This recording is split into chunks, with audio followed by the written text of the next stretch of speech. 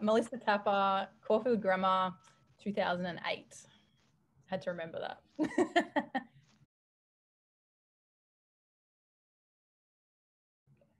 I am currently a table tennis athlete, and probably the most significant achievement to date would be winning a silver medal at the Tokyo 2020 Paralympics, but also probably as well the 2018 Commonwealth Games gold medal that I won there.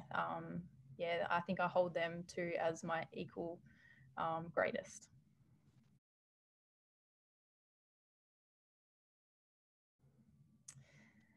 My most fondest sporting school memory would have been playing a part of the basketball team with my fellow girlfriends there.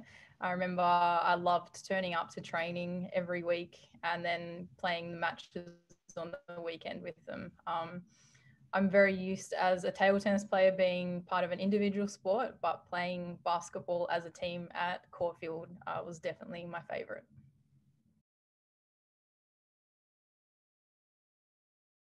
My most fiercest opponent. I think internationally through table tennis, I always have a great rivalry with my competitor from Brazil. She can get pretty fiery on the court, so it's always a good challenge for me.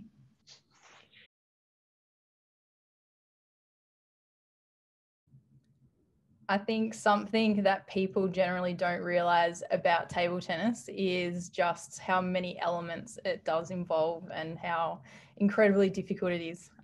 Just briefly, I would describe it as requiring the speed of a 100-meter sprinter, the poise of a golfer, and the mentality of a chess player. So put all those things together, it requires a lot of skill, but it's also incredibly awesome and fun.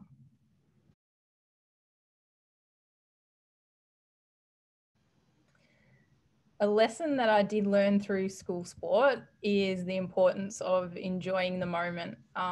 Definitely through the time in playing for the basketball team.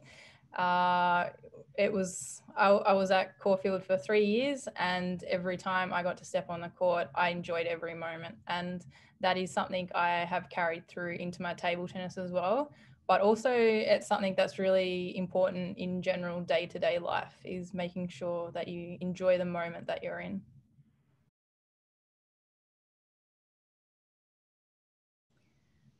The biggest leaders that have influenced me throughout my career, I would have to say, come more from friends and family. I look up to a lot of people around me, and it can be from people that I meet on a day-to-day basis. I think those are the people that I can always learn something from the most, rather than, for example, on TV and magazines where you don't have like real access to them. So for me, one of my biggest influences was actually my older sister, who I moved to Melbourne to live with to continue going to school and enabling me to keep practicing.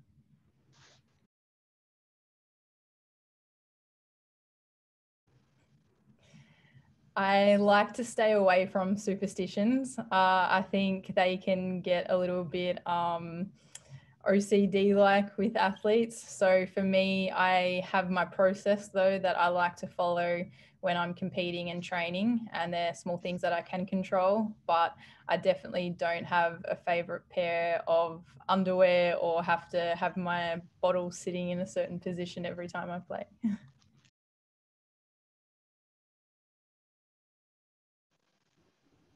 I definitely had a favorite teammate, and that was Tina Papageorgiou. Yeah, I loved growing up with Tina, and we always had a lot of fun.